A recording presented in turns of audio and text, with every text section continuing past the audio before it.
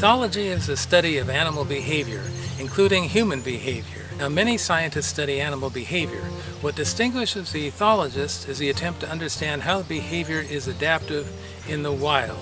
The ethologists point out that many natural behaviors do not even occur in captivity, such as in cages or zoos. For example, there may not be enough space for animals to develop their territory, or they may not court. Three great ethologists are Konrad Lorenz, Nico Tinbergen, and Jane Goodall. Lorenz from Austria and Tinbergen from the Netherlands began their pioneering research in the 1930s. Goodall from England began her studies of the wild chimpanzees in the 1960s. I've emphasized that ethologists like to study animal behavior in the wild, but even when they cannot do so, when they study animals in other settings, they like to ask themselves, how has this behavior been adaptive in the wild, in natural settings? For example, we have a farm sanctuary where we've rescued many animals, including sheep and goats. And sometimes their behavior is puzzling to us, and an ethological perspective can help us speculate about what might be going on.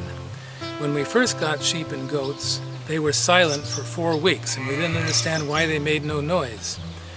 To an ethologist, we could think about how this behavior has occurred in the natural setting in the wild. There, if an animal makes any noise, it could attract predators. So when an animal senses danger, like our sheep and goat might have sensed, because they just came out of a slaughterhouse, they fall back on this natural behavior and remain silent. So this is an example of how an ethologist looks at even behavior in domestic situations, transposing in the mind the behavior to a natural setting. One important concept in ethology is instinct. Many people talk about instincts as any kind of unlearned behavior. But to an ethologist, an instinct has a very specific meaning. It's not just any behavior, like the hunger drive would not be an instinct, because for the ethologist, an instinct has a specific external releaser, a stimulus outside the animal that releases or triggers a reaction. For example, the distress call of a chick is a releaser that causes a hen to come to the rescue. There's a lot of noise in the scene, but you might be able to hear the chick's chirping distress call.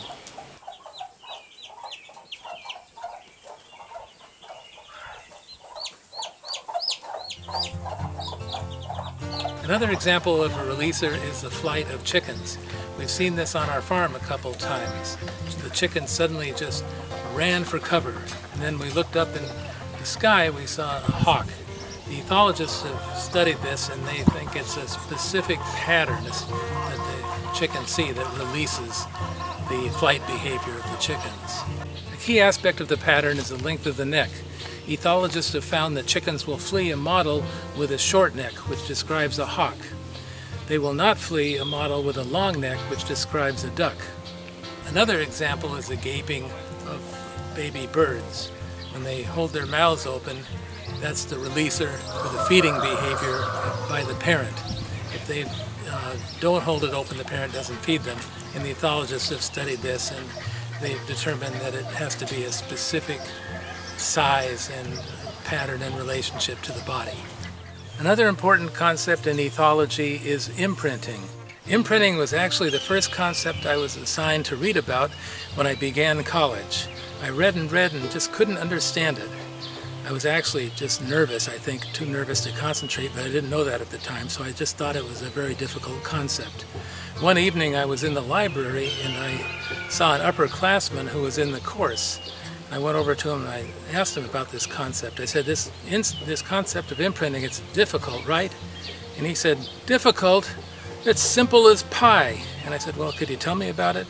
Okay, here it is. I'll tell it so anybody can understand it. You have an egg, right? Yeah. Okay, you hear some cracking going on, and out comes a chick.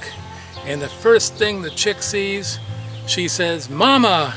And that's who she takes to be the mother and follows around for the rest of her life. Well, he got it a little bit wrong. It actually helped me, but he missed one key point. It's not the first object that the chick sees. It's what the chick sees and follows during an early critical period. The critical period varies with the species. In mallard ducklings, a critical period is 13 to 16 hours after birth.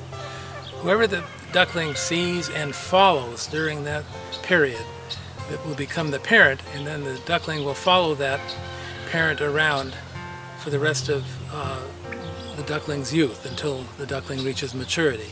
Before 13 hours, imprinting is very unlikely to occur, and after 16 hours, it's very unlikely to occur. These are wild mallard ducks on the pond at our farm. The ducklings have imprinted on their mother.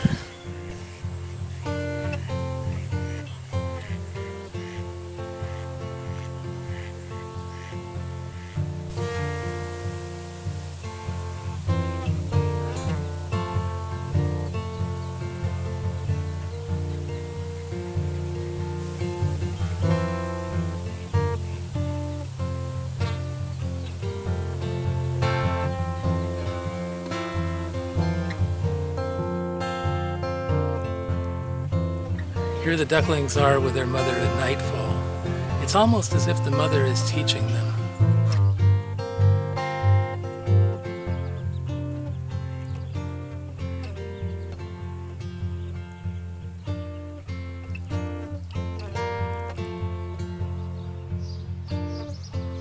Rue the lamb on our farm is imprinted on his mother and follows her.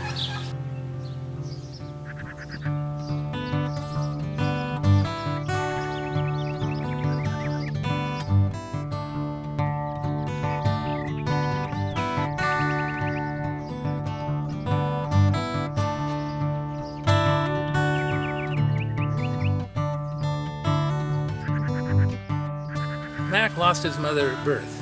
One of the people who bottle fed him at our farm was Edwin, and Mac seems to have imprinted on Edwin. There are other kinds of imprinting. For example, there is sexual imprinting. During an early critical period, the young learn which species to court when they get older. In general, the best definition of imprinting is that it fills in part of a releaser for an instinct. In the case of following, the releaser is the departing parent. The baby is born with an instinct to follow the parent, but some piece of information is missing, like what the parent looks like. It's if the young came into the world and said, "I know I'm supposed to follow a parent, but nobody told me what she looks like." During the early critical period, it's what the animal sees and follows. That's how they learn who to follow for the rest of their childhood. Imprinting doesn't occur in all species or in all cases. For example, the escape behavior of chickens in response to the hawk's pattern is innate or inborn. No imprinting is necessary. But when the young do imprint on a parent, they lock in on a particular individual parent, and the two can form a relationship which provides the youngster with care and protection.